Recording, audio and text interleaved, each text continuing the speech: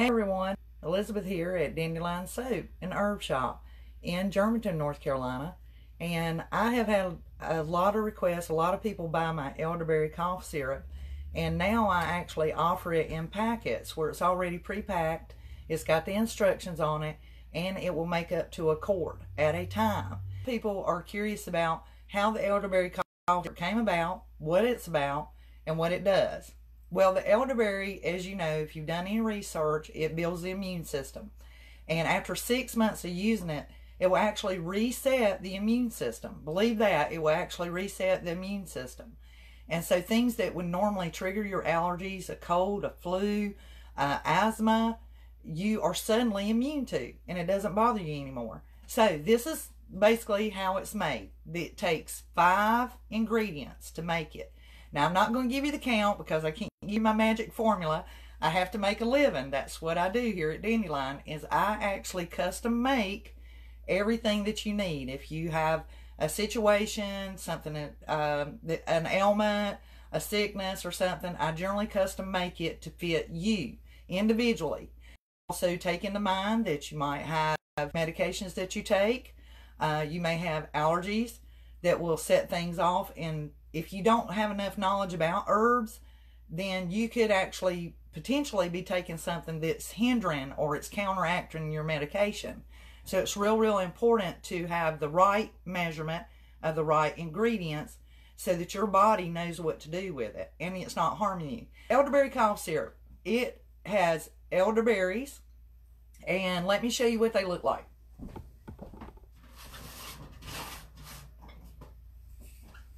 I keep everything in glass or plastic that's airtight and watertight.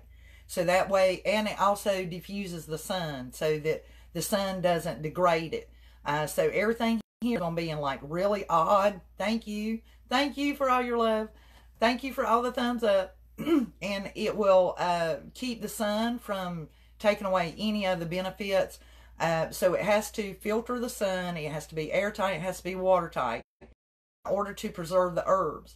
So here's some of the things to let you know if that herb is really potent, if it's still doing good, and if you keep anything of your own and you gather it, you'll know to keep it in something that's airtight, watertight, and will diffuse sunlight. So here's what's really cool. If you go to a restaurant, they generally purchase potato salad, chicken salad, slaw, in containers like this. And this is PABA safe. It will filter sunlight, and they're generally liquid and airtight. So the seal will pop on them. Even though it's kind of flimsy, it's really very well sealed. I hope y'all heard that. So the first thing is like the smell. I just smelt the aroma, and I know for a fact that that is fresh. Another thing is the color. I'm going to try to get that close to you guys. Can everybody see that? Give me a thumbs up if you can see it. If you can see it really good. See how greenish brown it looks? It's really fresh. And everybody knows what peppermint smells like. So if it's fresh, it's going to look and smell like peppermint. And these the ones that I grow, I use personally. So when you come to the shop, or if you order online through the website, or if you order through Facebook, or you DM me through Instagram and order, just know I have been dealing with a company. They are actually, they're a co-op company, which means that there's a bunch of them, and they all grow different things. And they come together and they sell it off a single website. You do have to buy it in bulk. You can't just buy just a little bit. You have to buy bulk. So it's very fresh. Generally what they do is they will actually hire college students to do internship. So that student gets college credit. They get to learn the knowledge for free, but they're laboring. So they're having to work. And they will gather these up. Whenever I place that order, they automatically gather, they bring the bundles, they sift it right then, or however I want it. If I want it grounded, if I need it whole, and they bag it up. And when they bag it up, it's in these beautiful blue bags. They're very dark, and nothing can get in there. And they tie them up, and then they come in a case box. So they do charge me for handling, but they don't charge any shipping. So that's a benefit to us. We don't have to pay that extra. So what I do for you guys is I carry over 100 herbs here. I mean, if you can name it, I probably have it. So elderberries, I promised you guys I'd show you what it looks like. I'm going to put together the syrup. I have an order that needs to go out today for syrup, and I'm basically selling them the packet now. Rather than actually making the syrup and selling it for $8 a bottle, I'm selling them the packet for $10 basically, with tax and everything, and they can make a quart jar. I mean, a whole mason quart jar of the syrup, and they can take it as often as they need and take it up to 8 times a day. You can take it every 2 hours if you like. So elderberries, they're very beautiful. I don't want to handle them. I need to keep them sanitary. And they're dark blue. They're real dark purple, and you can eat them straight out of this jar. They're delicious. They're very nutritious, and like I said, they're really, really good for the immune system.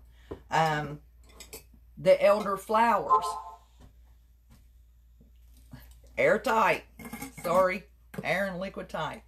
This is the Elderflowers. And see, just that aroma, as soon as you take that lid off. Now, if you have an herb, if you get an herb from someone and it has turned like a real deep brown, and that's not common for it, or it doesn't have a smell, then chances are that herb is probably lost a lot of its potency. Doesn't mean that it's completely dead, but most of the time, if they are, 2.5 years old, you probably just need to ditch them and just move on to something else. Additionally, Echinacea will go into the Elderberry Cough Syrup. And Echinacea is very beautiful, even in the jar. It has a nice smell. And you'll see, like, I'll try to show this to you guys. It has like a green, purple, and brown in there. Now, for those of you who don't know, Echinacea is actually known to most people as purple coneflower.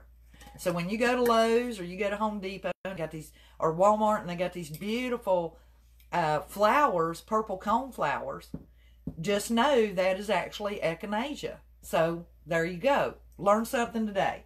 And then I showed you guys peppermint is a yellow flower. Okay, Yarrow is what's going to help you.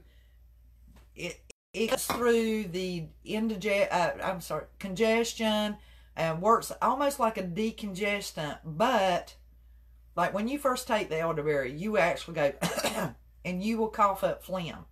So what it does is it slices that phlegm. It turns it into a liquid form so that your body can do one of two. One, cough it up to where you can spit out. Or number two, liquefied enough that when it loosens, even though you cough it up, you may not be able to get it up enough to spit it out, expel it in other words, so you can swallow it and it'll go through the natural digestive tract without you getting bronchitis or mucus built up in the system.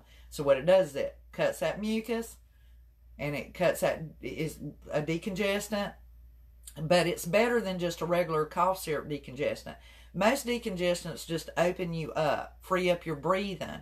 But that's what they're doing. They don't really cut the mucus. Yarrow can do that. Yarrow will actually cut the mucus, liquefy it, and like I said, be able to expel it, or you'll be able to go through the digestive tract. So, going back to review, elderberry technically has 5 ingredients. Elderberries, elderflowers, peppermint, yarrow, and echinacea. And they are different parts.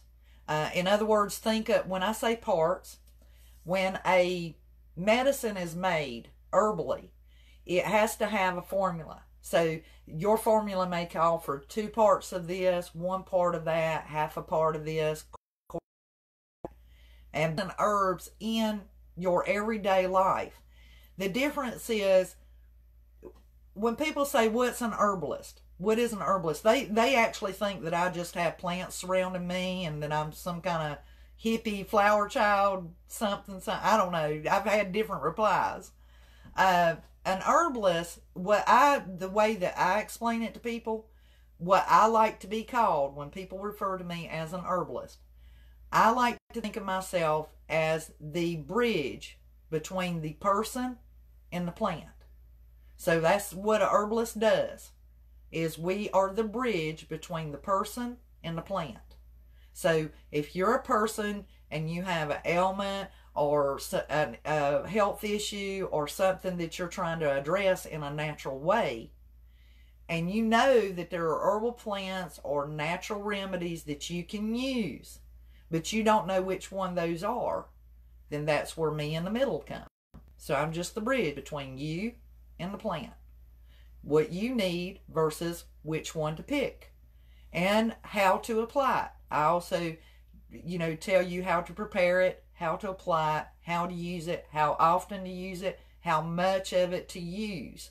And so whenever you're thinking of think of someone who is the bridge between you and the plant, or between your issue and how to fix it. And we're not always right. Now remember, every human being is different. Every plant is different. How your body responds to that plant in the treatment versus the plant in the treatment. If anybody puts chives on their food, you're using an herb, whether you know it or not. And sometimes they'll call them spices or seasoning. They're still herbs. So as long as you're trying to put those into your life, you are actually using herbs. There's no trick. There's no change of lifestyle. I swear you will not have to start braiding your hair and wearing tie-dye if you're not, just to use herbs. They are wonderful. They're beneficial to you. I'm very Southern, guys. Come on. I'm wearing flannel. This is my husband's shirt. I love it. I love herbs. I love the plants. And people say, well, do you raise your own herbs? Well, I try to. But when you're trying to run a business and bring in fresh, organic, no pesticides, safe herbs for people to use, well, you make sacrifices. And well, my sacrifice is I can't play outside and necessarily harvest large amounts of herbs to supply my customers. There's no way. I don't have enough hours in my life to do that, nor do I have enough hands. So someone's got to make the medicines and the remedies and the decoctions and the tinctures and all the soaps and creams and first aids, and somebody's got to do all that. And then I just depend on my co-op to supply me with healthy, beneficial, non-pesticide, non-poisoned plants. And that way I can enrich your lives and you benefit from what I have to offer. But if there's no questions, I'm going to get to work on packing out this elderberry cough syrup.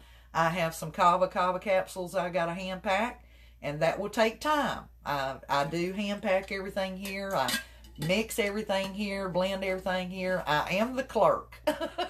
I run I answer the phone. I'm the one running the shop, and I do all the work. The thing that I don't do, and I print all of my information, all my brochures, do newsletters, maintain website. I do it all. The only thing I don't do is my business cards. I figure as long as they got 1, 2, 3 print or Vista print, there's no need for me to do that too. But thank you all for tuning in. If you will, share this. I'll leave it up. And if you want to share it, I certainly appreciate all the support and any business you bring my way. If you have any questions, DM me either through Facebook or Instagram, or pick up the phone and dial the number. And just for the sake of argument, the number of Dandelion Soap Herb Shop, moi, Elizabeth Morgan, 336-595-7467. 336-595-7467.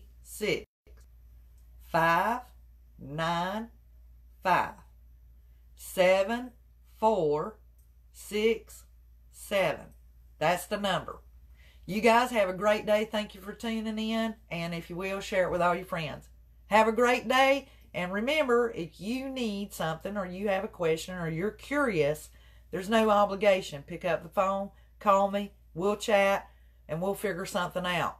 And then again, I will be the first one to recommend you to go find further information or refer you to someone who may know more about that and help you in any way. And you guys have a great day. I love you all, and thank you for supporting Dandelion and following me. If you're not already a follower and you just like the post, you can always follow the page. Just click follow and be one of the gang. And I try to to you that you enjoy and that's knowledge, information, anything to help you learn more about Dandelion and what we do here. And so thank you so much. Have a great day. Bye.